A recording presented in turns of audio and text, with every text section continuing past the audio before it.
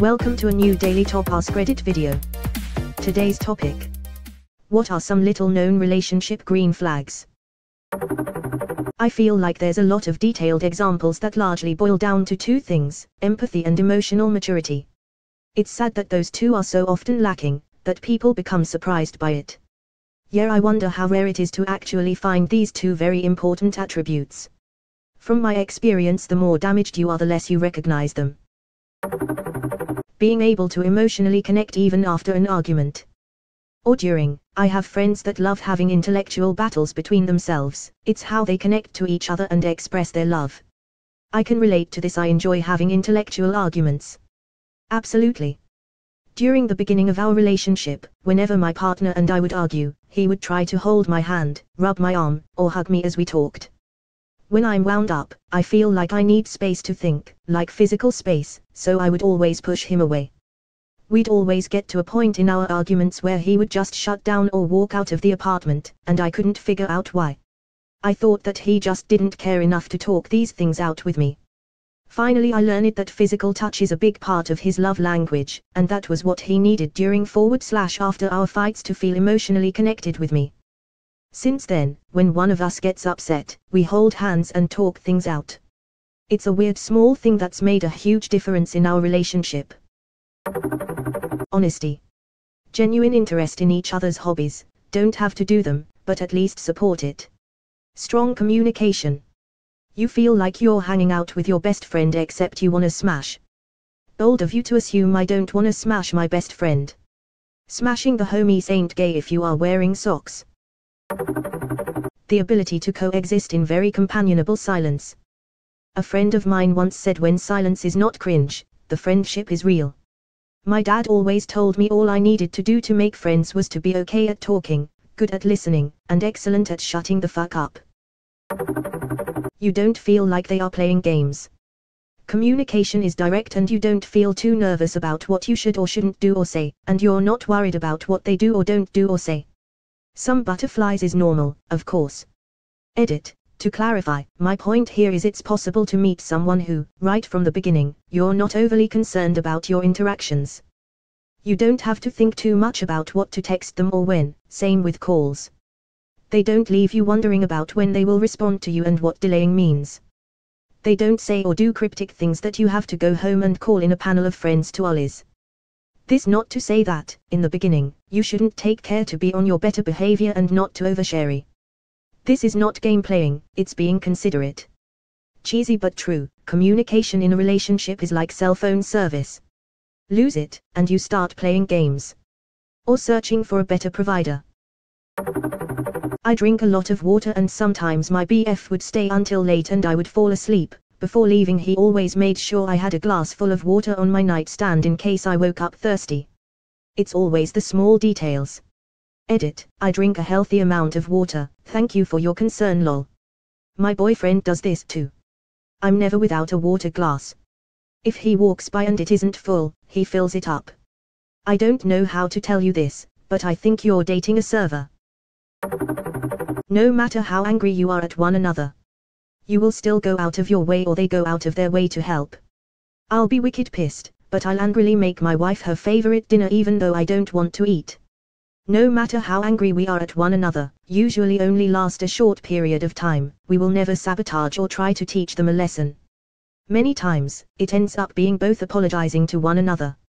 Arguing and getting angry is just part of a relationship and unavoidable.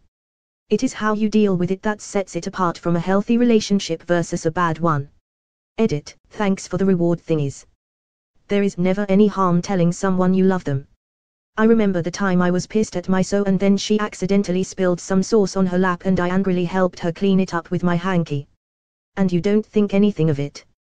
I love the mental image of you angrily stirring, muttering under your breath as you carefully measure ingredients and punch in the settings for the oven, just filled with fury, crossing your arms tightly over your chest as you glare at the food while it cooks. That is pretty accurate. I had to laugh when I saw your comment. Yup, that's me. I'm chuckling at the mental image of angrily cooking a meal. Use my razor without asking her rumph. Tell me I'm becoming my dad. I'll show you. Now, where'd I put the frickin' basil? Fucking make you the best goddamn spaghetti you ever had.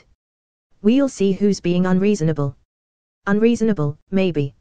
Unseasonable, never. Listening to you and remembering the things you've said. Back when me and my boyfriend started dating, he'd sometimes bring up things that I've said before, my favorite foods, candies, etc. Made me super happy and could tell he genuinely cared. I'm so bad at remembering details like this. I've started to record them in my phone for friends and partners, and it enables me to be so much more thoughtful. For example, a friend of mine mentioned that 2 of her favorite desserts were cannoli and cake. So for her birthday I made her a cannoli cake. She was so touched and didn't remember saying it, so it came across as very insightful, haha. ETA, I'm so glad that my most upvoted comment is about my most fiercely kept secret in my friendships, haha. Hopefully it helps all of you out. My ex once tagged me in a post about a strawberry shortcake birthday cake. She forgot about it and nobody had ever done anything nice for, so she was blown away when I bought one for her birthday almost a full year later. A few months later she was eating a maple bar doubt and casually mentioned she wished she could have a whole maple doubt cake. So the next year on her birthday I took the day off of work, and when she came home I had baked a whole maple doubt cake. I'm not a baker, but that cake was amazing. Of course she still thought I didn't love her because I never did anything for her. She said that kind of stuff was baseline relationship stuff and I never went above and beyond for her. Poor girl was so broken she couldn't accept love. My last boyfriend only remembered things if he could throw them in my face at the most inappropriate times to win entirely unrelated arguments, and otherwise never remembered anything about me. God, how I've missed sanity. When your so takes criticism from you seriously without immediately trying to turn it back on you. If the converse is also true, you two stand a great chance of going the distance. I think it's important to realize that this is where you can be out the gate, or it's somewhere you can get to. My wife reacts very poorly to criticism, not because she can't stand to have flaws in her behavior pointed out, but because she feels that when I criticize her actions, I'm telling her that she's garbage, and in a day or two I'll be telling her to move out. That's a direct effect of her upbringing, and what's important is that she recognizes the issue for what it is, and we talk about it. It's made us so much better. This is amazing advice for any of the green flags in this thread. People come with their own experiences, but they aren't set in stone. Honest communication and working together on challenges is huge.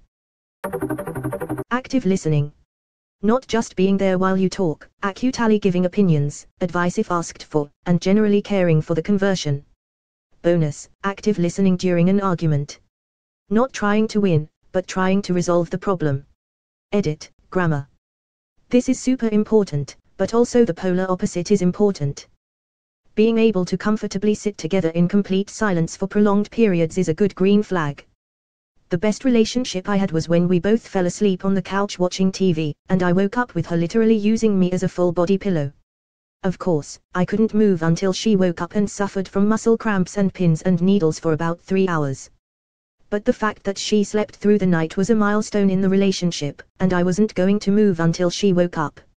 Later, she began teleporting into bed after falling asleep because I learned better positioning and leverage. Non-sexual compliments. You taste good. You smell different when you're awake. Not really sure if this counts because we're not in a relationship, but last fall semester, my friend asked if I could help her with something. I hadn't seen her in a while, and while I was talking to her she said, "You got new glasses?" I said yes. "They really suit you." It honestly made my day. Compliments really go a long way. Friendships are relationships too. Being able to have healthy conflict without fear that conflict will cause the end of the relationship. It's green flag, and a relief, to have natural disagreements and communication about those disagreements without constant fear that someone's going to hit the nuclear option. Edit, also doctoring my coffee and bringing it to me in bed was a smaller green flag. Edit 2. Doctoring meaning putting cream and sugar in, and thank you for the awards and gold Reddit friends. Underrated comment. Also, no matter how pissed off you are at e/o, you're still supporting, respectful, and considerate of one another. Edit, for clarification, e/o equals each other. And thanks for the gold, fellow Redditor. Laughter. And also, I've been with my partner for 40 years, this month. And I still smile when I see him across a room. He still makes me laugh and my heart soars when I think of him. Awesome. And congratulations to you both. Been with my wife almost 10 years now, and she always tells me how she loves that I make her laugh at least once every day. I hope she still says the same thing 30 years from now. Your partner does things for you without asking and remembers little details. For example, I like eating with a fruit fork, the smaller version of the dinner fork. I actually googled that since our family calls them the little forks lol. Anyway, my partner remembers this and will grab it for me when we're dishing up food. Another good one is they make you feel appreciated. Edit. It may be a cake fork or salad fork. Same here. My fiancé always grabs me the little forks, or as I like to call them, normal forks. She prefers the monster forks. Regardless, it's such a simple, nothing gesture that shows she's listening and she cares. Marrying that wonderful person this Saturday. Edit. Been working all day and just checked in. Thank you all for the well wishes. We are super excited. Not the wedding we had envisioned when we got engaged, but it's going to be perfect. Congrats. Sounds like you two are made for each other, but it's not like you need a random 16-year-old telling you that lol. Damn, imagine getting this much karma on a burner account.